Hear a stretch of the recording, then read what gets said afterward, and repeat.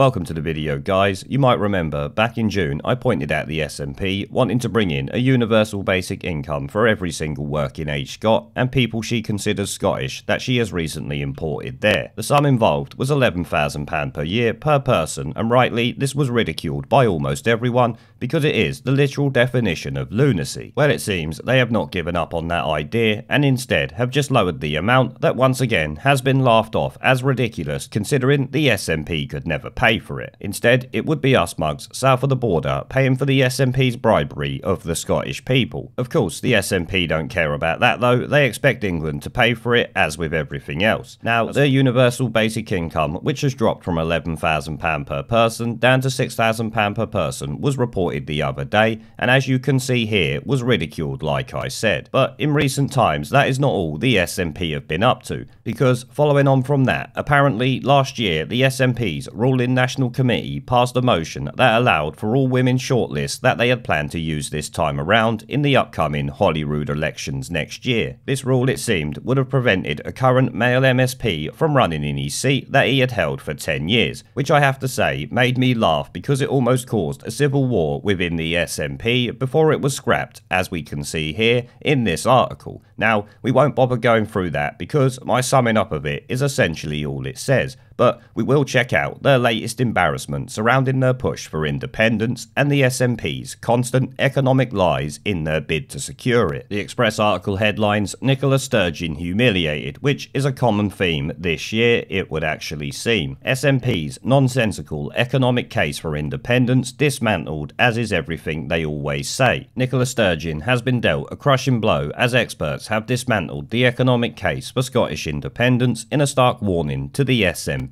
Nicola Sturgeon's SNP have been buoyed by recent polling showing a surge in support for Scottish independence, with one survey putting those in favour of a break from the rest of the UK 8 points clear at 54%. The polling comes off the back of First Minister's pandemic response, which has been widely touted as a key factor in advancing her separatist cause, despite the fact that she has completely cocked it up and is just talking an utter load of shit to make herself look good, much the same as the Tories are doing down here. This is common practice for political parties, as we all know. It continues, the crisis has also exposed the deepest flaws in the economic case for an independent Scotland, according to leading economists. Now, maybe we should really just address the elephant in the room and the biggest flaw of their case for independence, and that is the fact they do not have a central bank and they do not have their own currency. And I will say something, if they actually gained independence, the British government could never let them use the British pound because they don't want to be British at the end of the day. They have no right to use it, they have no right to use our central bank and borrow against our currency. Take a look at the utter shit show that they are, running it as it is with only a few powers. Could you imagine this collection of shitweasels having the ability to borrow against the British pound and bring our currency down, which of course they would do with uncontrolled spending that we know the SNP would go straight for, as we see in the articles we looked at earlier. Professor Jim Gallagher, a former secretary to the Commission on Scotland Devolution and a Better Together advisor, argued that there was never an economic case for independence. The academic suggested the SNP were using spurious economic claims to justify their emotionally charged motivations to quit the UK, which of course their independence push is obviously to do with.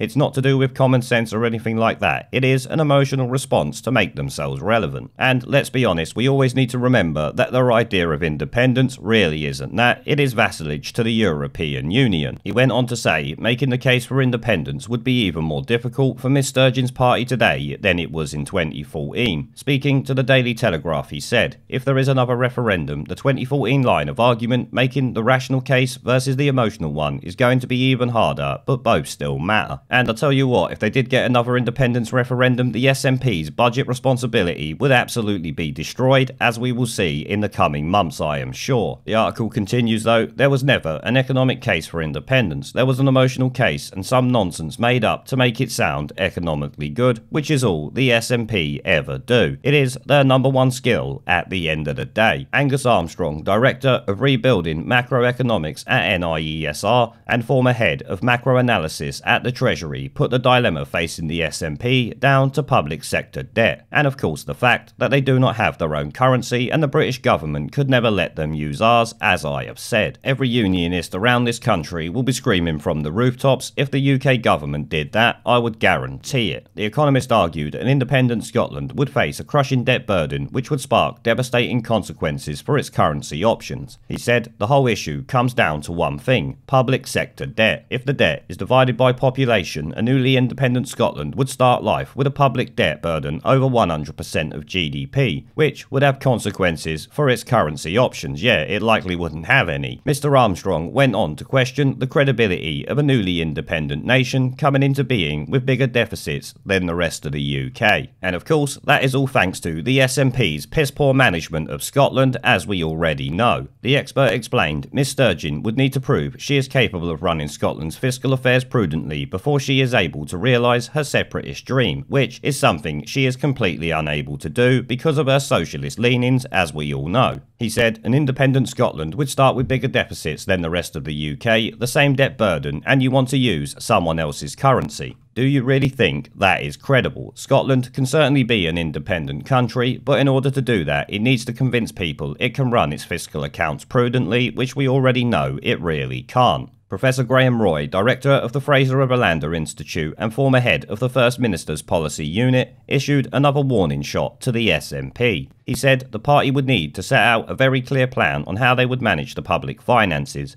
once the higher debt burden and larger deficit is taken into account, which obviously they wouldn't be able to do without some extreme austerity, as we all know, and that really wouldn't help them in upcoming elections, that is for sure. We all know the SNP voter wants everything for free at the end of the day. Can you imagine when the government has got to start taking something back? They will all be screaming and shouting from the rooftops. Of the Scottish economy, he said, it has higher public expenditure than the rest of the UK, and in the past that gap was made up by oil, but if oil revenue is not there, there is nothing to make up that gap, so that's why the deficit is much bigger. And obviously, given the SNP's commitment to their green bullshit, the oil is completely out of use for them, I would think. Now, I've got to say, it's not been a good few weeks or a good few months for the SNP. They have been ridiculed by almost everyone, north and south of the border, like I have said. And the few articles I've shown you here prove they are completely incompetent, lying to everyone, and absolutely delusional when it comes to almost everything. I would actually laugh, but I kind of feel sorry for the Scottish people having to deal with this incompetent fuckpig. But anyway, guys, thanks for watching. Remember, the daily live stream has moved over to Twitch, so if you want to join me over there to chat in real time and have a laugh, the link will be down in the video description, along with the channel's other social media links. And on a quick note, I also want to pay thanks to our channel members. We passed the 100 member mark the other day, so a big thank you to them for all of the support, along with everyone else who likes, comments and shares my videos.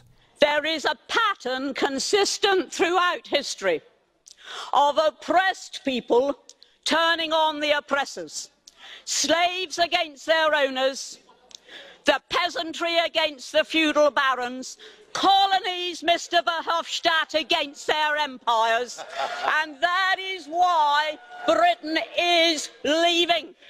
And it doesn't matter which language you use, we are going, and we are glad to be going. We're off.